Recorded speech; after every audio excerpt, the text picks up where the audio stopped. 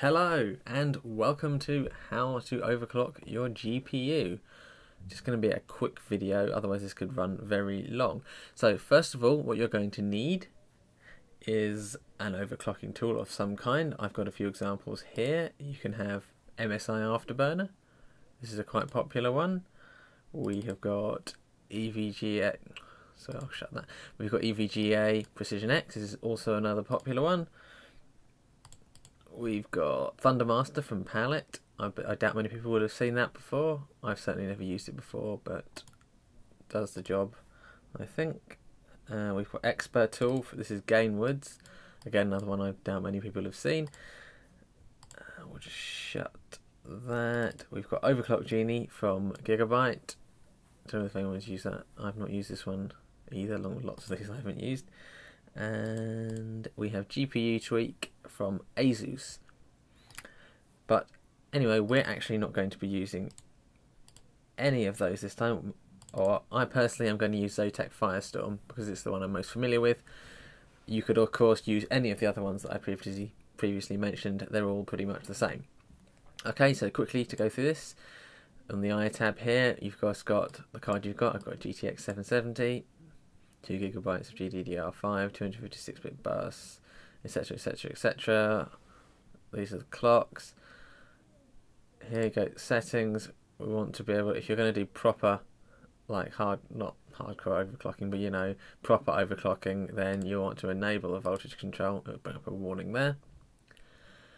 Here we've got monitoring. This is showing us what the core clock's at, memory clock, temperature, fan speed, etc, etc, everything you'd expect, they're all there.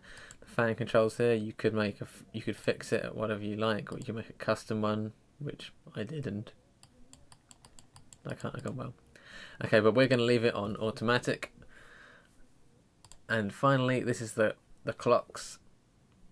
The clocks, yes, that displays the stuff that we're interested in. So here we've got the GPU clock, the base clock, 1058, and we've got the memory clock, which is 7010 at the moment. The maximum voltage this can move up and down. It's at the bottom at the moment. The board power limit, which I don't think should be a problem with that for us at the moment. I'll set that. The temperature target. These GPUs are made to run. They can run up at 95 degrees, but really we want to be keeping it at about 80, so we'll start here. Okay, so I'll just take you through what it is to overclock. Oh, actually one more thing, you need some kind of benchmark tool. I am using Unity in Heaven. This is to test it once you've done an overclock, to test to see if it's stable. So I'm using Unity in Heaven. You can use anything that's going to stress your GPU for a good amount of time to make sure it's stable, it's not going to crash, etc, etc. You see settings. It's probably not too long, as long as it stresses your GPU, then that's what matters. So to overclock, what we do is we increase. Right, I know the boost clock on this is 1111, so I know for a fact that it can go up to that at least. So we're going to start from there, and you want to go up in small increments. I mean, it's very tempting, like with all this room here, to just go, ooh, let's move up here, but I almost guarantee you if you do that, this will not handle an overclock at 1.4. I mean, you're likely to be seeing an overclock around this type of mark, if you're lucky. I mean, my R9 280X that I've reviewed before, that could go all the way, that was at 1200, which is pretty good. But I would start from your boost clock like this, and then you'll want to put it on maybe about 20-25 at a time. From 11, that's awkward, so I'm going to go up to 1140. The memory clock's okay, that's really high already, but I don't think you're going to get much more out of the memory clock. I'm more interested in the GPU clock. You then apply that, and then what you do is you come to here, or whatever you've chosen, click run, and then it will run through the whole benchmark, and if it runs smoothly, then you come back to the overclocking software again, and you click it up by another 20 odd megahertz or something like that. You click apply, and then you try running it again.